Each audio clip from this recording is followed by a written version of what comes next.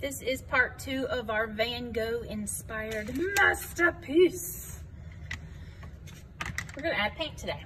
So again, here is the example that I provided. I'm gonna start down here in the village area. You should have paint. You definitely need your water. You may have a sponge.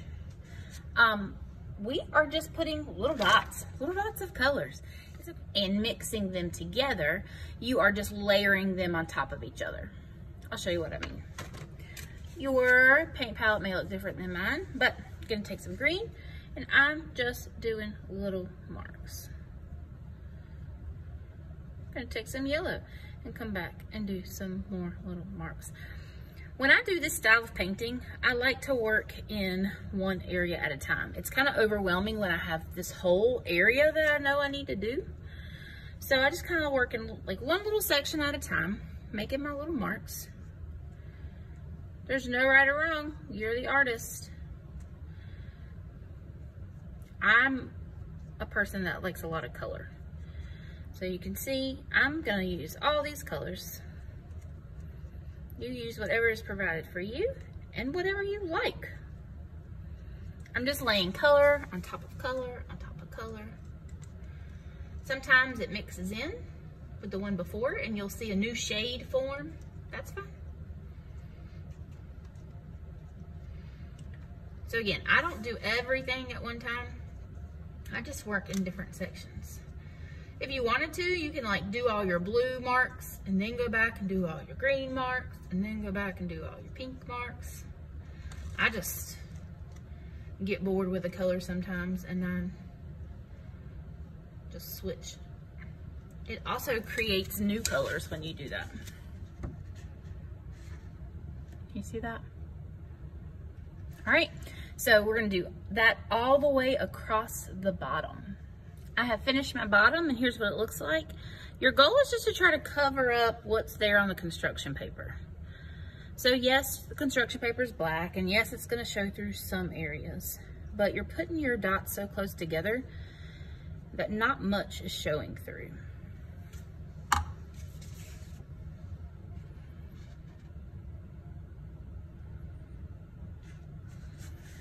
Don't forget this area right here. If you have room on the other side of your tree, you want to fill in that part too. We are going to continue with our Vincent van Gogh inspired artwork. So we painted the bottom with all our different colors, just layering, layering, layering, and layering. Now we're going to go to the top. So again, this is kind of what we're going for. I have laminated it since you last saw it, so it's a little shiny. I'm going to start with my swirls first. Take whatever color you want to. Remember, you are the artist. Wash my brush out.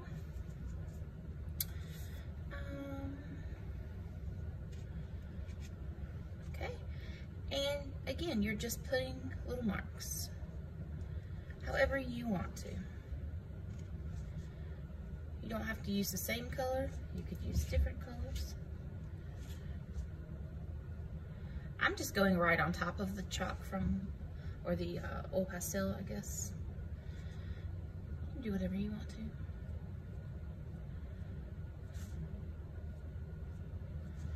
I have my magenta and I'm dabbing a little bit of a lighter color into it. So it's just not one solid color.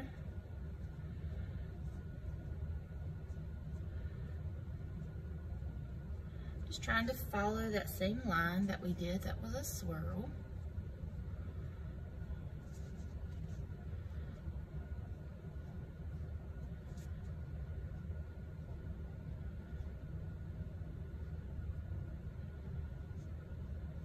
I'm going to continue this all the way on my swirl in the sky.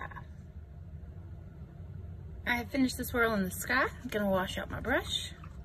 I'm gonna go for the moon and the stars this time. So you can use yellow and white, you can use orange if you want to.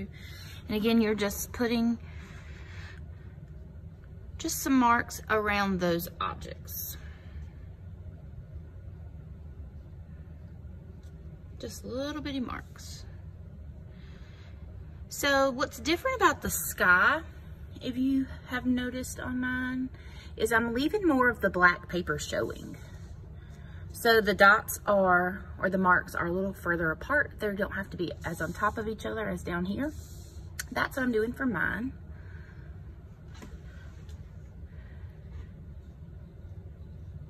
So this is just kind of like the glow.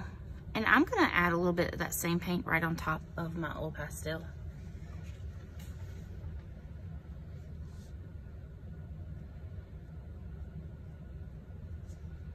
I'm not making it like a flower. I'm putting dashes around it.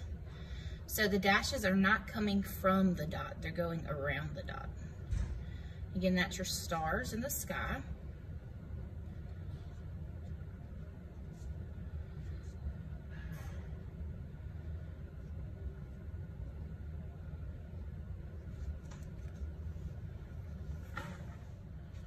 I'm going to take some of that same color and just add a little bit in my mountains. I kind of like when the paint is down here too on top of the oil pastel. I think it gives it a neat look. So I'm going to do a little shading. Not coloring the whole mountain that color, just putting a little bit in there. Pick whatever color you want to.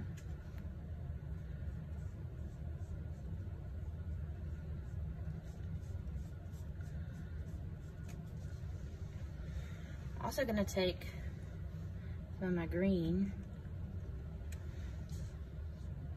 put a little of that in this area.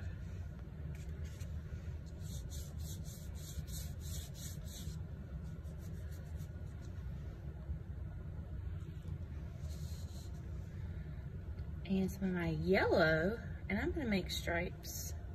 This just adds dimension, adds some texture to our cypress tree.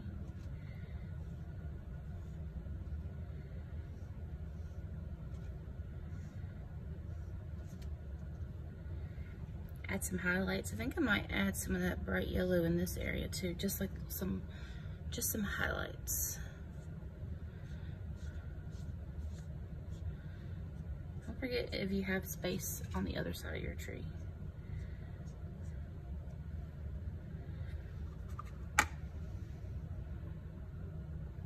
So now I'm gonna go for the sky. So your night sky. Remember, this is a night sky, Starry Night. I'm gonna use blues. I'm gonna kind of experiment with the colors on my palette. Again, you're just doing those little dashes. You're leaving some of the black showing this time, because remember your sky's dark, so that black will help you. And then you don't have to put as many either. I have 2 different blues on my palette. You use what you have. Again, so you don't feel so overwhelmed to cover the whole sky, work in a third at a time. So 1/3, 1/3, 1/3. And I'm gonna dip in my light blue, my medium blue, I guess, and my dark blue at the same time. I'm just gonna start here. Just start putting my little dashes. So unlike the part at the bottom, you kind of are doing it in a line as you go. You're not going here and there and everywhere. You're trying to keep it in a pattern form.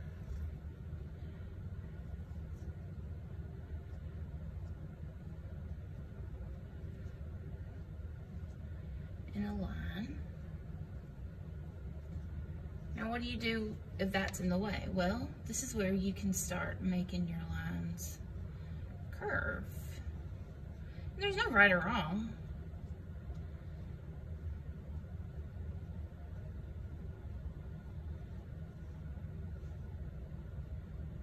Again, you can curve it around the star. I'm gonna go ahead and do that to all my stars. Curve it around.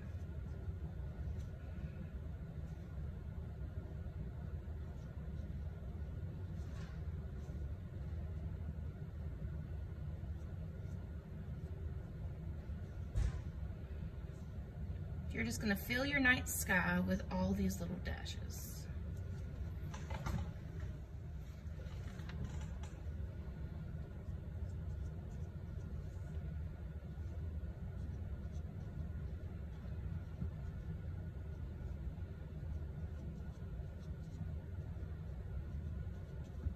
Some of my dashes are bigger, some are smaller, doesn't really matter. But again, I am leaving some of the black showing.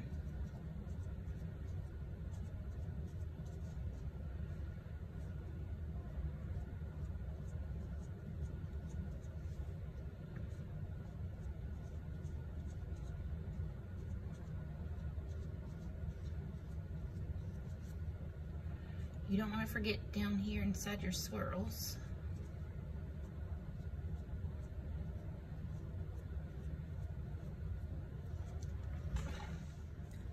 So with the help of TV Magic, I have fast forwarded some, and you can see. Now if you get to this point and you say, well, you know what, I really want to add more dots. I don't like all that paper showing. You can go back to areas that you want to put more dots and just do it right on top, okay? Not a big deal.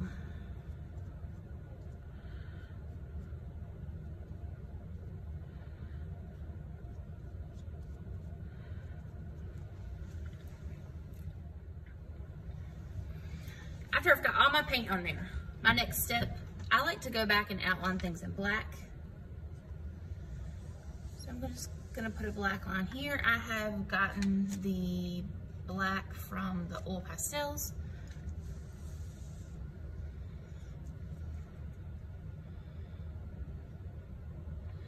Maybe. Let me try again. Maybe. Oh, there we go. That one didn't want to work for me for some reason. This is just me as an artist. I love to outline things in black. I like the technique in that it just makes things stand out more. You can see I wasn't exact on the lines there. Not a problem. Doesn't matter. All right, I'm gonna outline my cypress tree. I'm gonna be careful around the paint because my paint is still wet up there. All right, I'm not gonna forget about this area over here. I think I might go and put some more texture lines in my cypress tree. Okay. The last step for this piece of artwork, you're gonna take the paper that I gave you that has the paint on it. You're gonna cut out little houses. So again, the example has these down here, and all I did was just cut out house shapes and glue them on and then outline them. So I just take the scraps I gave you. These are just scraps from a previous project. All right, so there's a house, roof. This can be the bottom of that. I'm gonna glue it on. Now I don't want that showing like that, so I'm gonna cut. Let me show you how I'm cutting. If I cut the corners like that, it will hide it behind the roof. And then when I glue it down. That's the last step. If you want to go back and outline your little houses, again, like I told you, I like to outline stuff. You can do that. Put as many or as few as you want, and your Van Gogh masterpiece is